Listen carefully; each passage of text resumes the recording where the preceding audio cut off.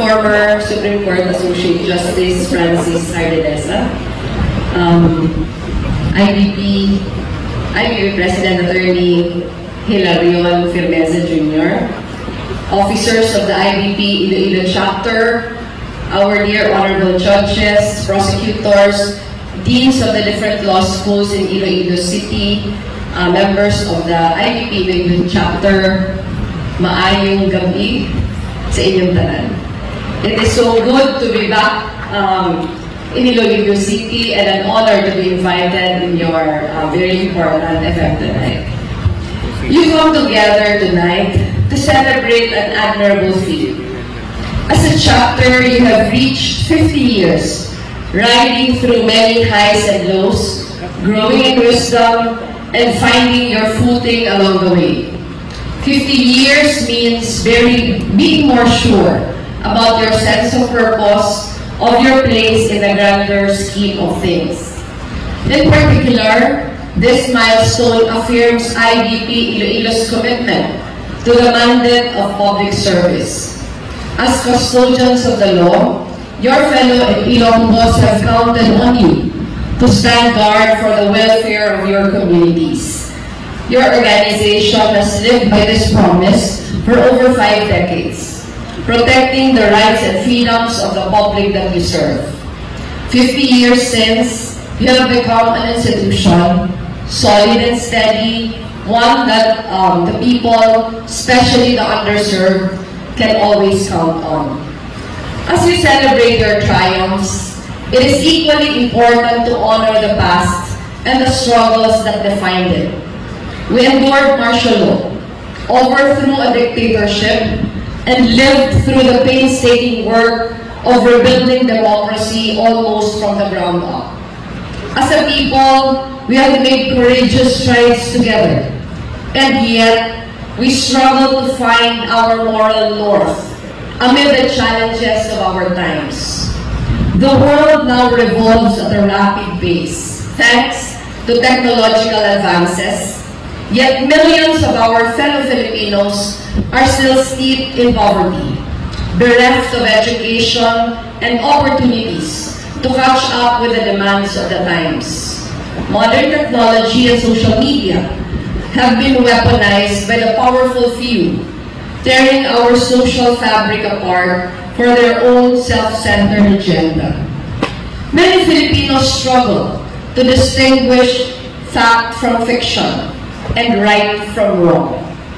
The consequences of systemic cracks continue to manifest in our daily lives, when the poor have little to no access to basic services, when inefficient management prevents the distribution of aid, especially during crisis, when our medical frontliners had to recycle their PPE sets while funds for pandemic response were being stolen, when the well-off few can simply cut lines in government offices or in traffic and stomp on the less fortunate in what are supposed to be equal spaces, when advocates who speak truth to power are immediately labeled as enemies, when a young activist detained over trumped-up charges had to attend to her baby's burial in handcuffs, when we find that our laws are no longer responsive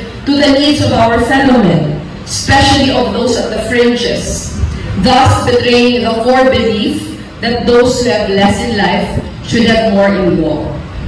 In these long-standing systemic failures lies a painful but inevitable truth.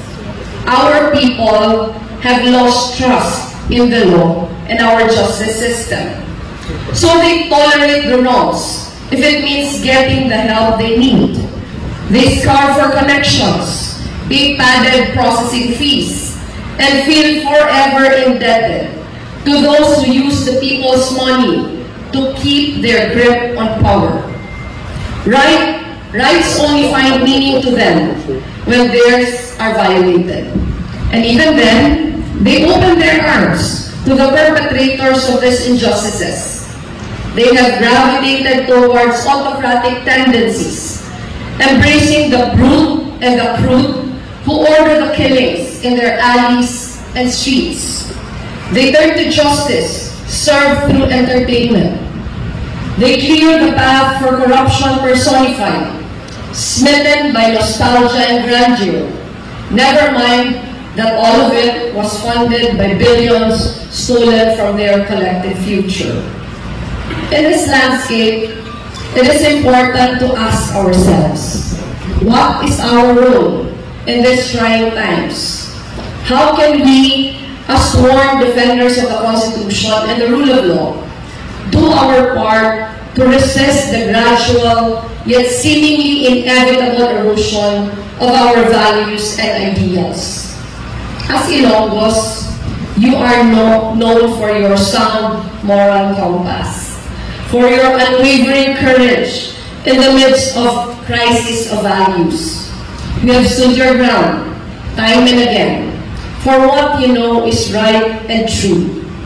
You fought valiantly for the shared desire to uphold our freedoms. You have long shown the rest of us that an empowered and engaged citizenry is crucial in realizing our shared aspirations for an honest and competent government and the inclusive progress it ushers in. I trust that you imbibe these values as lawyers, that your history as a people has a significant influence on the way you conduct your practice. As we move forward, we must remember that change does not happen overnight. It is something we must build on, little by little, committed to the cause every single day. In the process, we will face strong currents, attempting to turn us away from our values and against each other. Tomorrow, the high and mighty few will still be reaping the fruits of their strategic deceit. Corruption still runs rampant, to the detriment of our aspirations for progress. After tonight, it will still be difficult to hold steady for the virtues we are duty bound to protect. Now more than ever, we are urged to stay true to our oath as lawyers. After all, our sworn duty applies not only when it is easy, but most especially when it is difficult, most especially when it comes at a cost.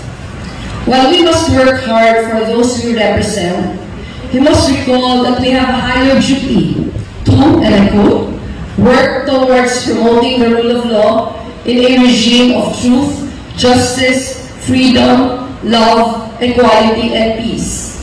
To conscientiously and courageously work for justice, to do no falsehood, nor prevent the law to unjustly favor or prejudice anyone, close quote. We are compelled to lay the foundations of a just and inclusive society, to be circumspect in the performance of our duties every day, which includes resisting the lure of small conveniences that empower the culture of patronage, to keep our eyes open and our resolve strong in the face of corrupt practices, to make our service available even to our less fortunate brothers, and to give them just as much of our talents, time, and effort as we would for our paying clients, to stand as our people's moral north and source of hope, to be their everyday reminder that the truth prevails all the time. As a fellow lawyer, I know there is no higher calling in our trade than seeing the wheels of justice turn in service to the last, the least, and the lost. And I know that no matter how difficult it gets, we persist and we anchor our worth and our work on the promise of a society which encourages and recognizes the worth and dignity of all. So again, congratulations IBP Iloilo on reaching this milestone, and best of luck to the officers who are taking their oath tonight, and to the new lawyers who are also taking their oath tonight as IDP members. Salamat din for inviting me to take part in your celebration. Yung dasal ko lang po kanina matapos ko ito na may boses pa. Maraming salamat. Mabuhay ko kayo.